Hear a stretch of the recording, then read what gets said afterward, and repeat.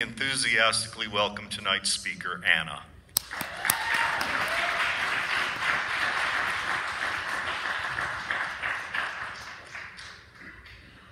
I'm an alcoholic. My name is Anna. Can you hear me okay?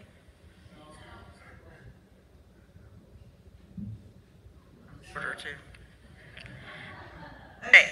Oh, well, that was okay. I'm an alcoholic. My name is Anna. The reason why I always say I'm an alcoholic first is because I want to make sure that you all know that we are in this together. That's why I normally, if you go to meetings with me, you'll hear me say I'm an alcoholic. My name is Hannah, for that reason. I have a sobriety date. Thank you for, well, Mike's not here. He called me and said he would miss me because he didn't want to hear me speak. I'm kidding. I'm kidding. He didn't say that. But he did call me to say good luck, and he'll listen to the tape. My sobriety date is March 1st of 2009. I celebrated 15 years this past March, and I don't know how it happened. Well, it happened by me doing the work, working the steps, getting a sponsor, and doing all the things that are suggested that we do.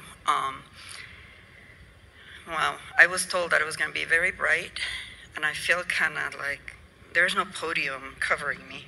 So I feel exposed. Okay, so I do not come, I spoke about 2 months ago, so if you already heard me, I'm sorry.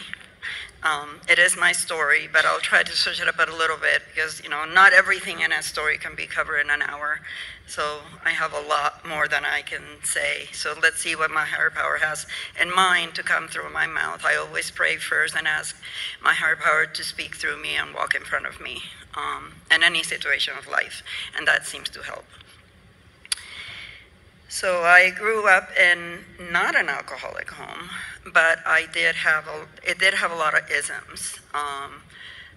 I grew up never knowing what was right or what was wrong when I did something. It was like somebody telling you, pick door A, and I would pick door A, and then it would be like, why did you pick door A? And, I never knew. I never felt comfortable.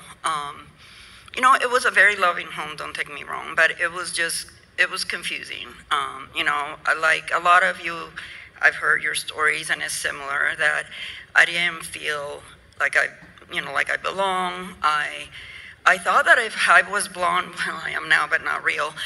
If I was blonde and had blue eyes, I would be happier. I didn't like that I had dark brown eyes and dark hair. So I always compared myself with other people. I grew up being really, really shy. I did not start drinking like the majority of you did. So that kept me from acknowledging that I was an alcoholic for a long time. Because I was about 16 when I drank. Most of you tell me your stories and you're like, 6, 12, 14. And I figured, well, I was a lot older. I was 16. I'm not gonna tell you that when I started drinking, the disease automatically woke up in me.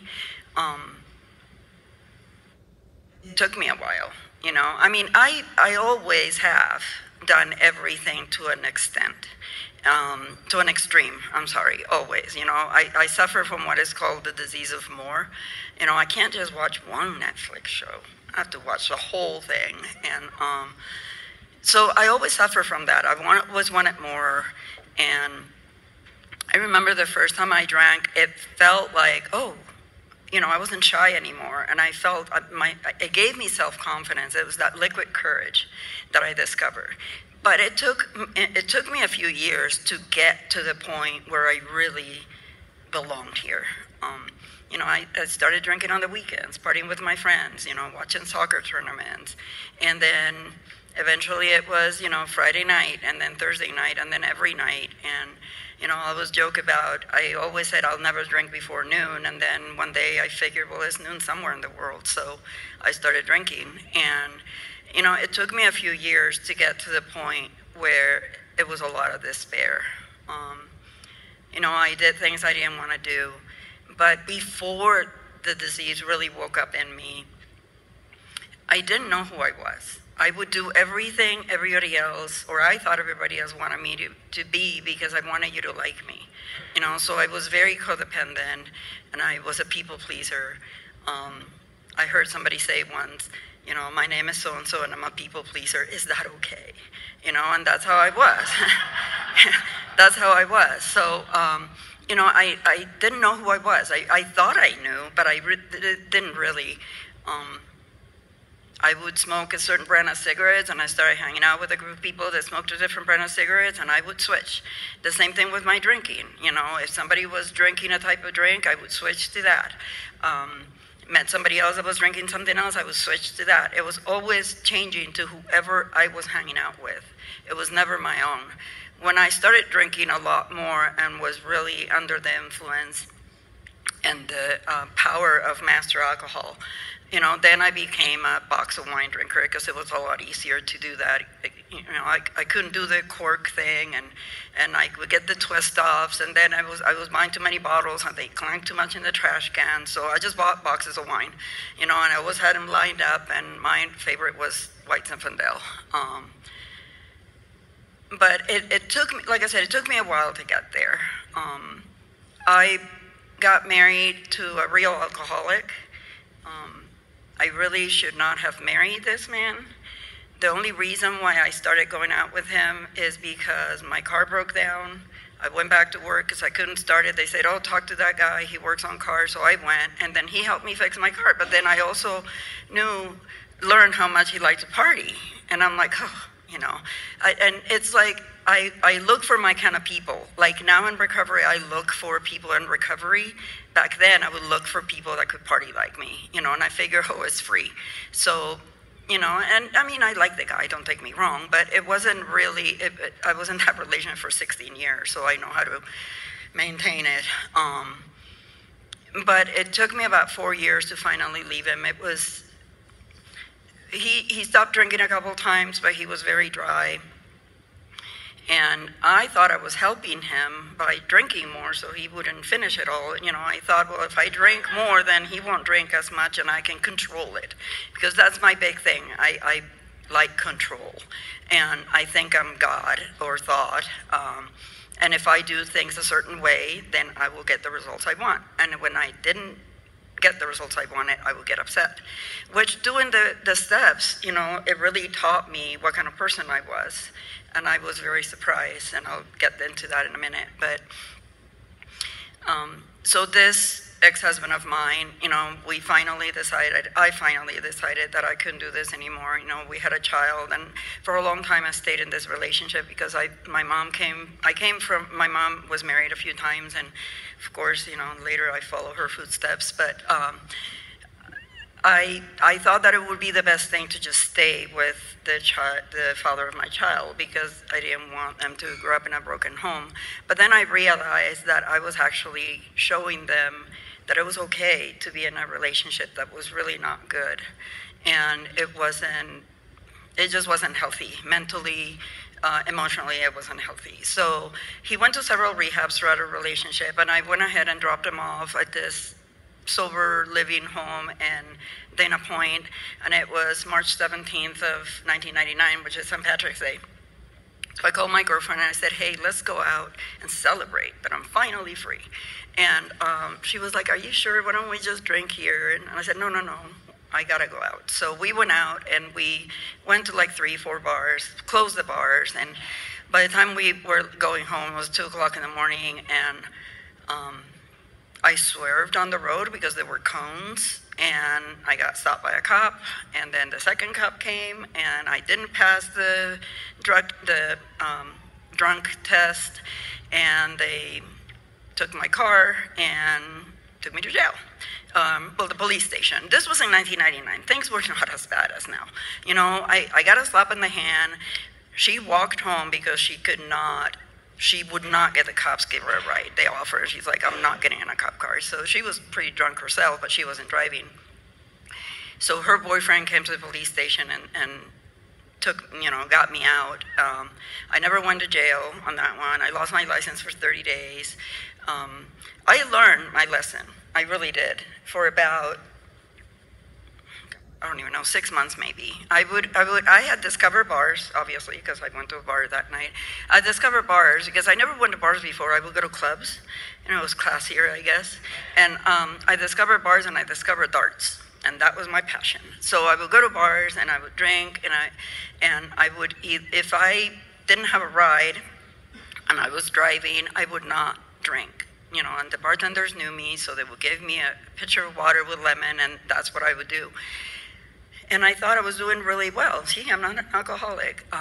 When I started going to meetings, because during that DUI, the judge sent me to AA, and I walked into my first meeting, which I didn't know anything about, because to me, alcoholics were those people that are standing in a corner, filthy, dirty, with a brown paper bag. To me, that was an alcoholic. I don't come from that background, right? I had education, I came from a good family, and so I went to my first meeting, and I had just bought a house a few months prior. And I went to this meeting, and the person leading the meeting was my neighbor.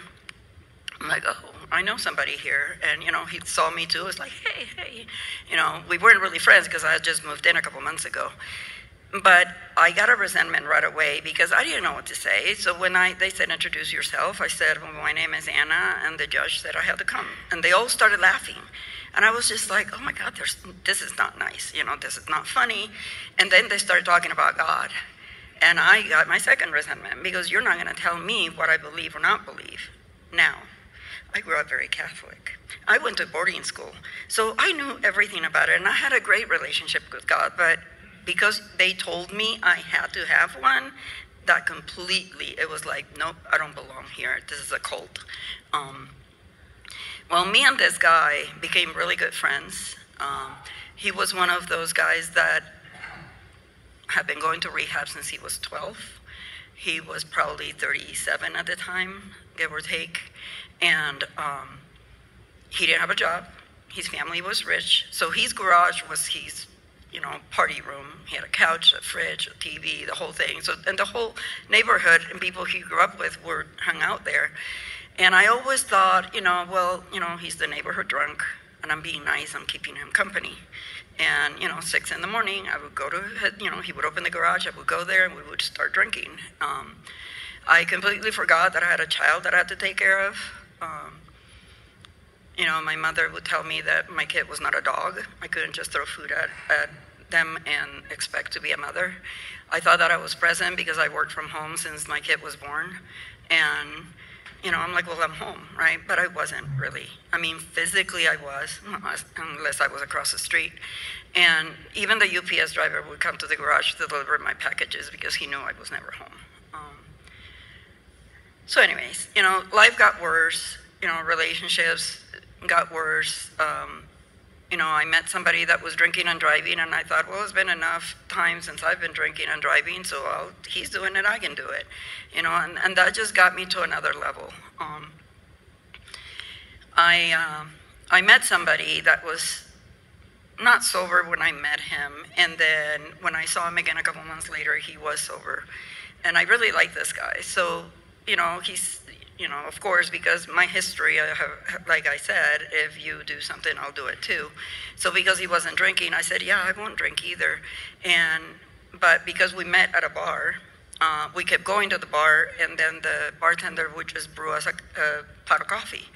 And I think it lasted about 2 months. We would come in and play darts, and then, he would brew the pot of coffee. And then one day he looked at me and said, if you really don't think you're an alcoholic, you can drink.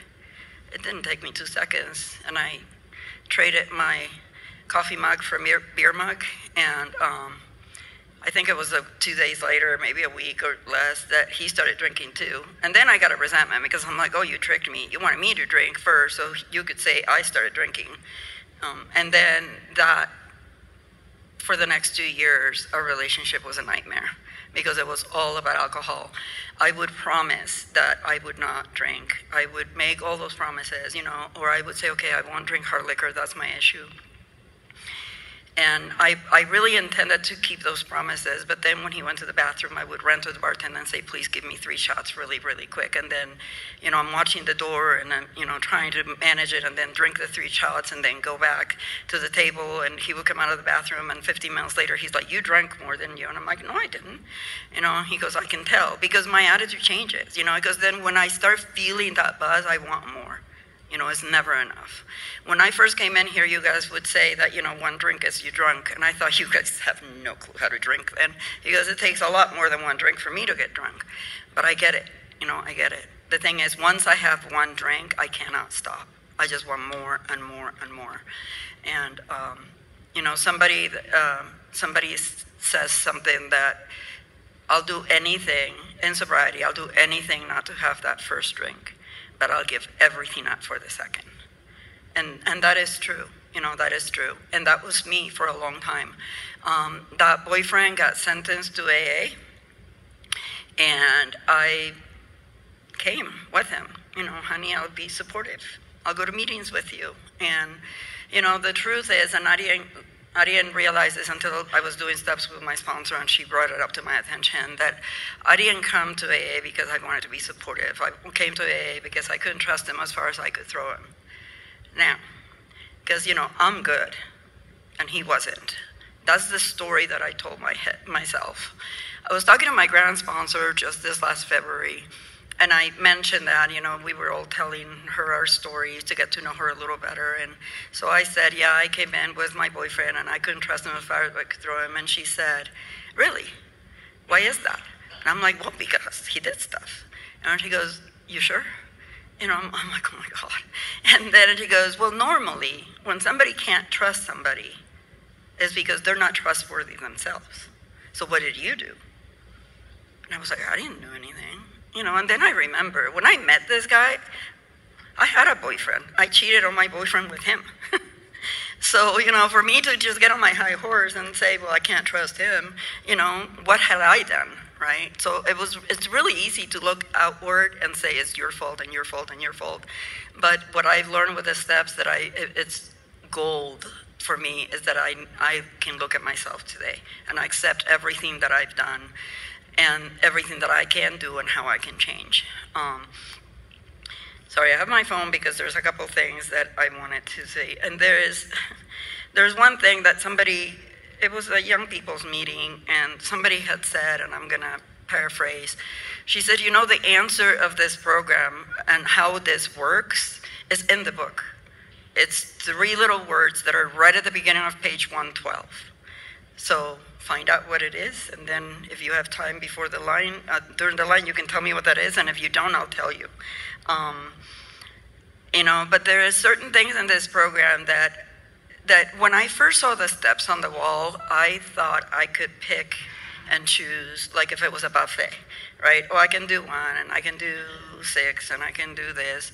And my sponsor, I finally got a sponsor because the boyfriend was like, if you're going to just go to meetings and sit in a chair, I'm not taking you. Well, I couldn't have that happen, so I got a sponsor, and I have one of those spiritual moments when we met this group in Long Beach, and it was a family group, and they did a lot of activities, and they invited us to be part of their group for this weekend in Palm Desert. And we went, and it was the strangest feeling to walk through that gate and be completely sober. I had never gotten anywhere completely sober. I would always have to drink before I got there, or have a bottle in my purse, because I knew they weren't going to have enough for me to get to the state that I wanted or needed to get to. My plan that weekend before I got there was that Sunday when I got back home, I was done with this program because it wasn't really working. You guys were liars. I wasn't feeling that joy, happy, joyous, and free feeling, and I was going to drink and hide it. That was my plan.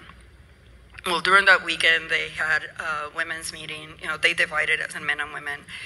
And this lady said something that I really hurt her.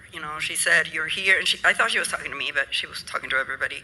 She goes, you're standing on the beam, and on one side of it is active alcoholism. On the other side is recovery. Which are you going to choose? And I thought, oh my God, I've been doing this dance for 3.5 months already. I haven't drank.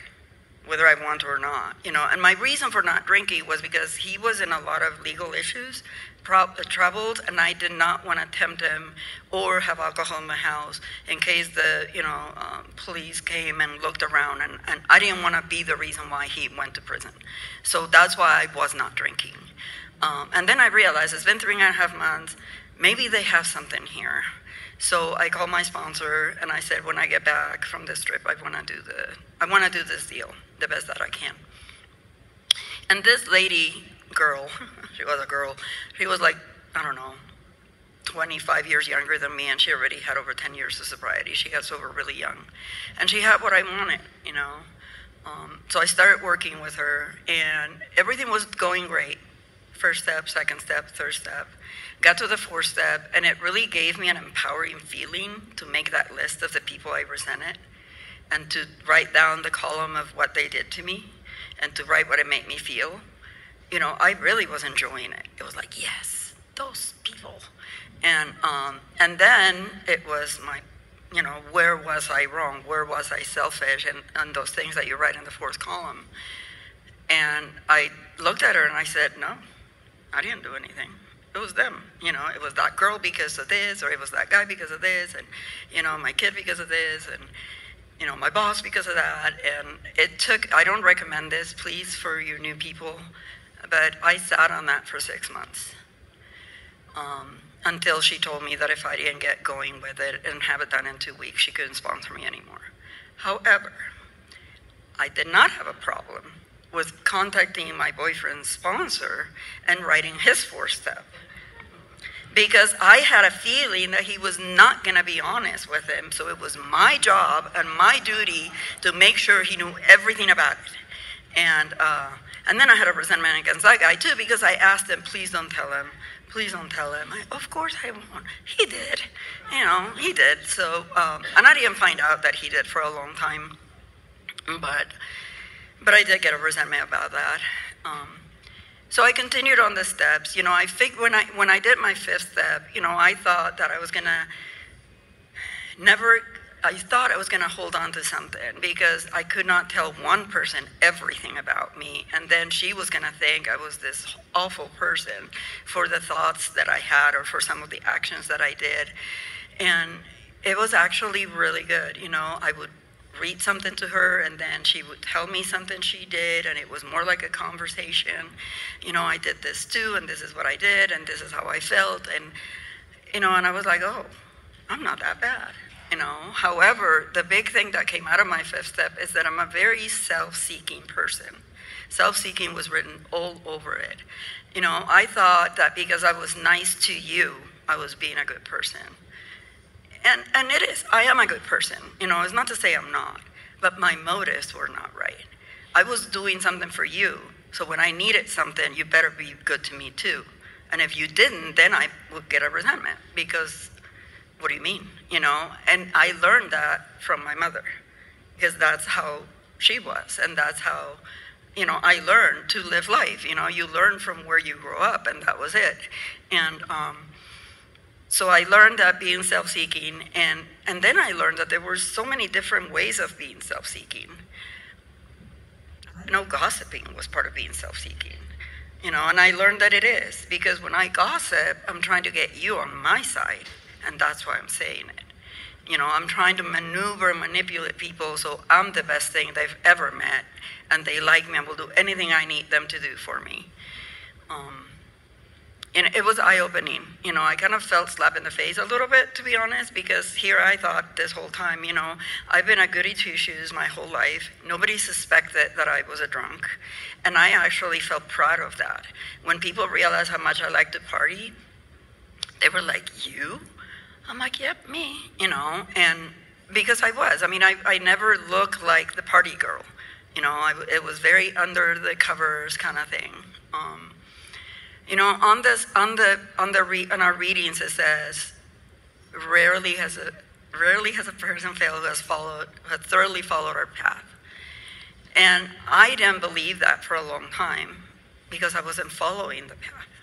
You know, they were telling me just go to meetings, don't drink, and life will get better. And I was going to meetings, not drinking, and life sucked. And that's because I wasn't doing anything else. If this program was just about putting out the drink, we wouldn't need to be here. But it's about looking at life through a different pair of glasses, like Chuck C says. You know, it's just looking at what you can do. If you look at the 12 steps, the only step that talks about alcohol is step 1. The rest is all about being a good person, being honest, be kind, you know, make amends, be of service, you know, all those things that is a good person does without having to do a program. You know, if everybody in the world would do the steps, I think we would have a better world, but that's a different thing. So yeah, it is true. You know, if you do everything that is suggested here, it does work. And the people that say it doesn't work is because they're not willing to do what it takes. And I can say I wasn't willing either for a while because it was too much pain. I didn't want to go through the pain. I didn't want to see myself as this person that, you know, that was awful, you know, or all the lies I would say. You know, today when I lie, I don't feel comfortable, which is really weird because I would lie all the time. I remember when the day that my boyfriend had to go to court, I didn't call in. I worked from home, but I didn't call in and told my boss. I just went to court with him, and then, you know, the whole sentence thing, and, you know, it was a huge deal that day. So I was in my head a lot, and then I had all these messages on my cell phone, and everybody's looking for me at work. Are you okay? Are you okay? Are you okay? It took me 30 minutes walking in the parking lot trying to come up with a story of what I was going to tell him, of why I did not call him. And this is the best I came up with. My boyfriend was arrested, which he wasn't, and I went to visit him at jail this morning, and I didn't know that there was a warrant for my arrest, so they arrested me too. It took me so long to come up with that. Instead of just like today, I know, just tell the truth. Just tell the truth. You know, it hurts for a little bit, but then it's better, you know, and I go through that. And sometimes I still need to work on something because nobody's perfect. I mean, we're not God. And sometimes, you know, I still go back to my Catholic roots where it's like, it's a little white lie. But a lie is a lie is a lie. You know, it's either a lie by omission because I don't want to say something because they're going to get mad at me, or it's a lie by just not wanting to be honest. And, you know, sometimes I have to watch that. That's part of my character defects. My sponsor always says that character defects are character assets out of proportion. And that is true because we can turn those defects into assets, you know, and I believe as, oh my God, the writer of, I can't think of his name, Charles Dickens, no. There's somebody that says to tell the truth, you don't have to remember anything. You can look it up and it tells you who it is. I'm blocking it right now. But that is true. You don't have to remember anything. When I would lie, and then I forgot who I told what, oh my God, that was so much work. That was so much work. So, you know, but the thing is, in this program, if you do what is suggested, you know, life changed for me, you know, and it's not necessarily that life got better, because life is lifey, and life will have issues, you know, lose jobs, have arguments, people pass away. I mean, there's things that happen before I would drink on any of those occasions, any of them, you know, either to celebrate or to grieve, I would drink. But today, I don't have to do that anymore. You know, today I can just put one foot in front of the other and do the right thing. And like I was saying, it's not that life got better, it got different. But what got completely different is my reaction to life. That's what changed by me doing what is suggested. You know, and then one of my favorite steps is step 3. And it says right in there on the 12 and 12.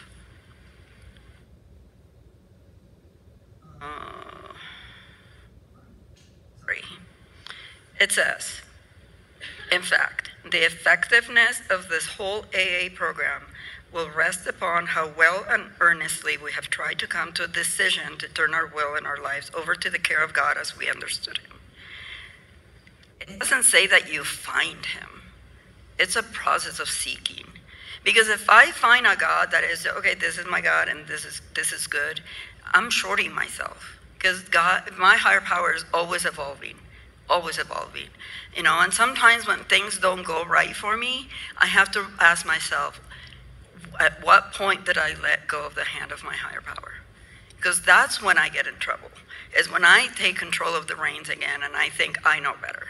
Because for a long time I did. It was like, well, how did I really know what I need? I know what I need, but I really didn't. And then I was able to look at my life and see all the times that my higher power was sending me in one direction, and I clearly took another. I remember one time I was at the freeway exit. I had to make a right to go to a girlfriend's house. We were going to watch some English Channel movies. And the thought came, but if I make a left, I go to the bar with that friend of mine that I had met and got that DUI with. And I was like, yeah, but I told her I would come over. Yeah, but I can go have fun. And I made a left and I wouldn't have fun. And I didn't care that she was worried about me. She waited for me for a couple hours, didn't know where I was. It goes, once I make that decision to drink, nothing else matters. And I also thought that I wasn't hurting anybody but myself. That's such a crock of lies. It is, because I've had plenty of blackouts in my days, and I've been told that it's better that I keep them as blackouts because I really don't want to know. But there are some things that I remember. I remember coming out of a blackout once with the police right here in front of me, and he was like, hello, lady, hello. And I'm like, and I came to, and I was like, where am I and what's going on? I came out of another blackout in the hallway of my house fighting with my kid.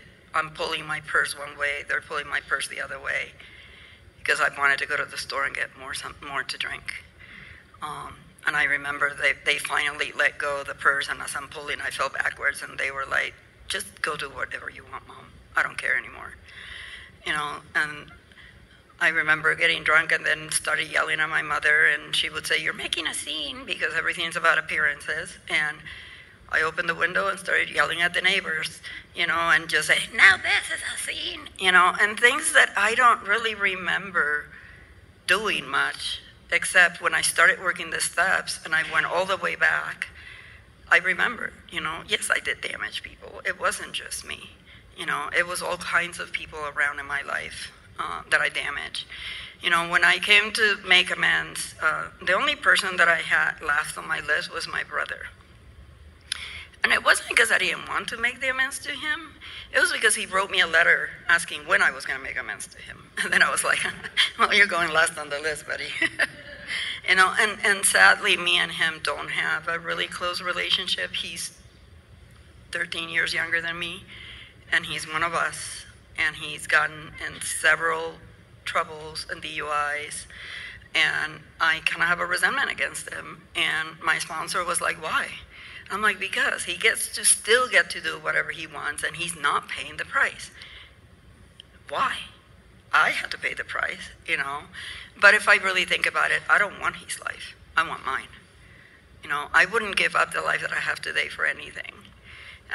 Today I have a great group of friends. When we moved here in September 2nd, 2021, it was scary because all my sobriety was in California. I had a solid group of women that I did stuff with, a lot of stuff. And it was hard. And my sponsor at the time said, you need to promise me that when you go to meetings, you're going to act as if you were a newcomer. You're going to raise your hand, you're going to introduce yourself, and you're going to say hello. And I started doing that. And, I would raise my hand to sponsor. Nobody would ask me. And I was like, this sucks, and I'm like, they're asking all these other people but me. And then all of a sudden, people started asking me, and I have a solid group of sponsees in other states because, several people moved away. And I'm grateful and I'm blessed because just 2 weeks ago, 2 of my sponsees surprised me and came down here to take their 12 and 13-year chip. And showed up at my women's meeting, and I didn't have a clue that it was happening. So that was a good surprise. And that's something that if I wasn't sober today, I wouldn't get. I wouldn't have the relationships I have today. Because when I was out there drinking, yeah, sure, people wanted to drink with me and party, but even my bar friends towards the end didn't want nothing to do with me. We would go out in a boat to Catalina, and they were like, but Anna's gonna pass out in the middle of the ocean. And I did, I wasn't fun anymore. If I went to the bathroom, they had to run before me and go to the bathroom first because I had a tendency to pass out in the bathroom with the door locked and nobody could come in. So, it wasn't even fun. It wasn't fun for me. It wasn't fun for them. I didn't have any friends because I was burning every bridge I had. I wasn't even a good drunk. So, today, like I said, I have a good number of sponsees. I have a great relationship with them. I love walking other women through the steps because every time I do that, I'm redoing the steps myself. I am an AA junkie. I go to as many retreats, conference, conventions that I can go. I'm very blessed that I've been able to do that. I'm very blessed that my husband also likes to do that. In January, it'll be 18 years that we'll be together, and on Saturday, we'll be celebrating 11 years of marriage. And for that, I'm also grateful, because when we first got here, we wanted to split, and both our sponsors said, no, you have to stick it out for a year, because you don't know what you want. You're not in any shape or mental capacity to make a decision. And it was still hard for a little bit, but we decided to, just stick with it, and and now, he's my husband, and you guys know him as the medallion stallion. But we're, and I'm kind of proud of ourselves, actually, and it's not to pat myself on the back, but there's not a lot of couples that come in together and stay. We came in with 2 years of drunken stupor fights with us. And we were able to make it. And the reason why we were able to make it is because I let him do, finally, his own program and concentrated on mine. Because for a long time, I remember we moved to South Orange County, and I was like, are you gonna find meetings? And he's like, yeah. And I wasn't seeing it. So I printed a spreadsheet with all the local meetings and printed it and gave it to him. And because I have control issues still. I still today have to really, when I first came in, my sponsor said I was not allowed to talk. If I wanted to, because I couldn't shut up. I would always have to say something, and I still do. I'm sure he'll tell you I still do. But I literally had to put my hand over my mouth in order not to talk. And of course, everybody knew what that meant, because at first it was like, why is she covering her mouth? Oh, but now I don't have to cover my mouth, and I know that I can just take a deep breath and not say anything. There is a little trick that a sponsor of mine showed me, that you have to ask yourself 3 questions when you feel that you have to get involved in something or say something. The answer for all 3 questions have to be yes, or you cannot do it. One is, does it have to be said? Yeah. Does it have to be said now? Yeah.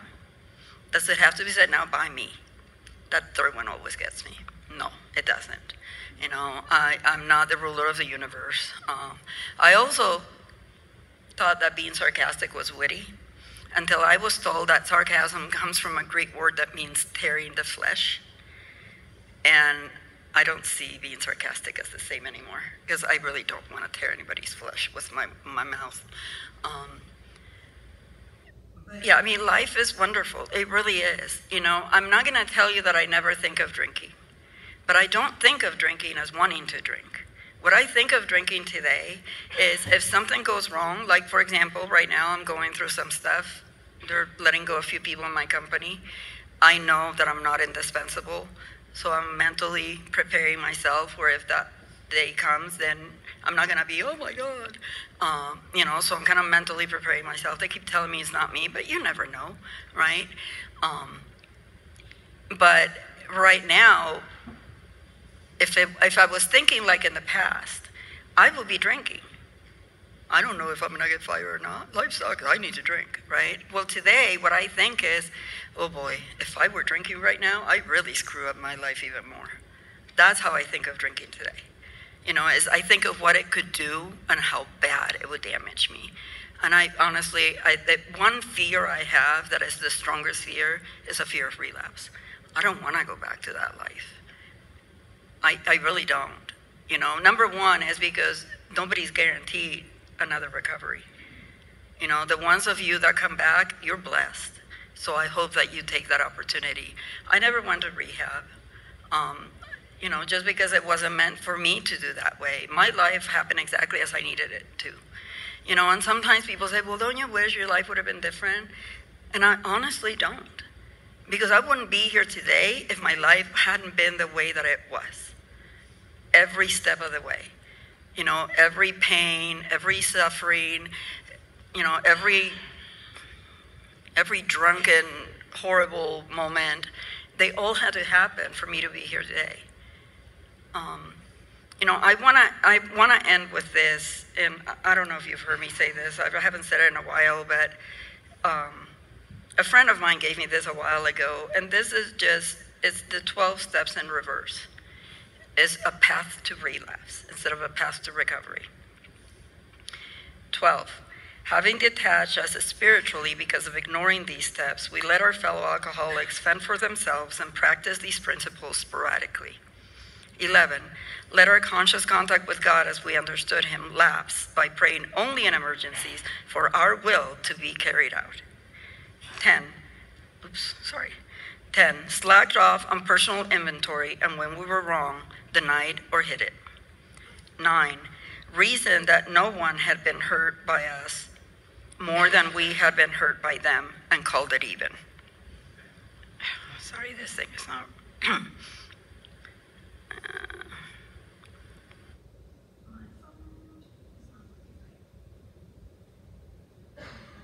8. Made a game of rationalizing the harm we had done to others. 7. Sang, I've got to be me. Some of you older people will get that one. 6. Decided that our defects of characters were too much fun to give up. 5. Denied to us, to God, and to everybody else that we had ever done anything harmful. 4. Quickly cast a weak flashlight over a moral inventory. 3. Made a decision to keep our will and our lives totally in our own control. 2. Came to believe that since our troubles were of our own making, we would have to solve them without outside help. 1. We decided that we could control alcohol and or drug use, that our lives were manageable. And that is true, because that is how I've had sponsees that have gone back out and they start doing that. They do all the 12 steps and they're doing great, and then they just start going backwards. You know, they stop being of service. They stop having a spiritual connection and all those things. I don't know if you have a higher power or not. You can choose, you know, a group of drunks. There is one more that I heard a long time ago, which is another meaning for God is guaranteed overnight delivery. And I really believe in that, because when I really pray for God's will, not for mine, because for a long time I was praying for mine, you know, it works. Just one piece of advice: don't choose a doorknob, because that turns on you. So thank you for letting me share.